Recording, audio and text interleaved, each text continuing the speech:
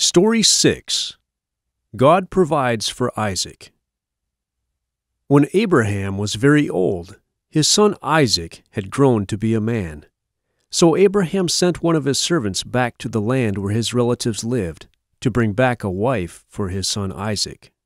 After a very long journey to the land where Abraham's relatives lived, God led the servant to Rebekah.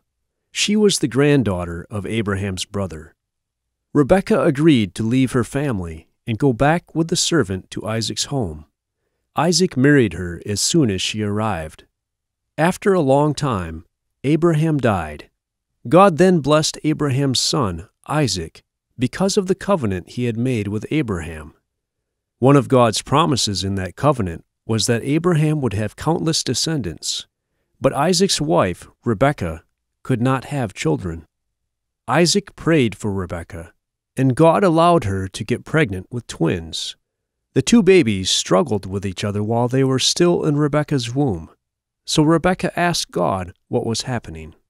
God told Rebekah, "You will give birth to 2 sons. Their descendants will become 2 different nations. They will struggle with each other, but the nation coming from your older son will have to obey the nation coming from your younger son." When Rebekah's babies were born, the older son came out red and hairy, and they named him Esau. Then the younger son came out holding on to Esau's heel, and they named him Jacob.